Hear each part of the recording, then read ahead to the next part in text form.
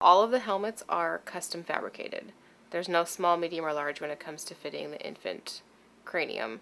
So it starts with an exact model of the infant's head shape, which we get through our star scanner. We get a 3D image of the skull, and from there the helmet is fabricated to, again, help with surgery, maintain the surgical correction, or have that head shape become a more normal appearance. The process is not painful at all. The helmets are actually a little bit looser than people anticipate because they're made a little bit on the big side for the infant to grow into. They're not tight, they do not squeeze.